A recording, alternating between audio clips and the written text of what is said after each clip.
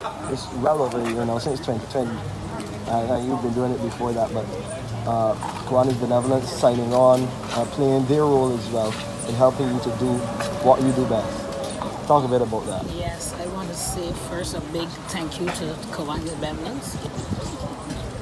The outgoing president, Mr. Michael Blackman, who I have known for many years. And when he started the Kiwanis Benevolence, he remembered that we were together and he wanted to partner with me, which he did for the last 2 years, and he did it well. What do you think were some of the landmark achievements over the last 2 years, especially during the pandemic, coming out here, having to deal with protocols and dodging COVID-19 as well? Talk a bit about how these last 2 years have really gone. Well, this last 2 years was great, there was lots of restrictions and stuff like that, and being exposed to the COVID, but I love these people so much. COVID didn't bother me at all. I embraced these people as I did because I have great love for these people. Never one day I strayed away from them. There were a time back when there was alleged persons that I had COVID, which I asked God, I said, God, please never let me get COVID, because what would these people do?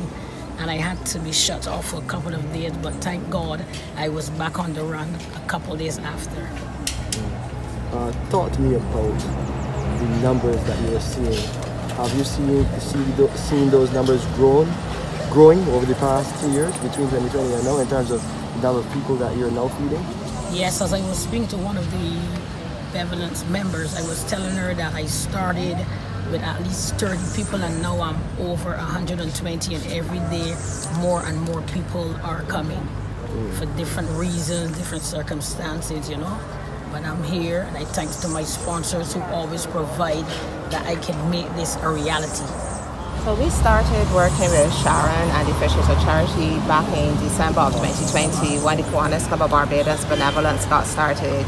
And at that time we started giving the liquid refreshments, we did the masks as well as sanitizer.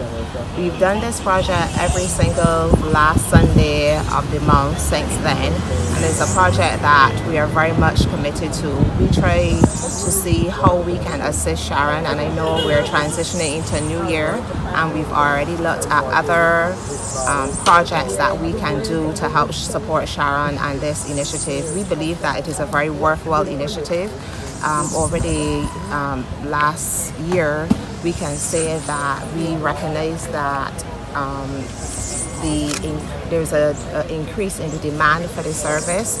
We're seeing young men, young women, and they're coming out and they're asking for stuff. We also recognize that even today, we know that we've lifted the mask mandate, and I can say to you that today, majority of them came wearing a mask and also asking for masks. So we recognize that what we're doing is still very much relevant, and we have committed to continuing to support Sharon on this initiative.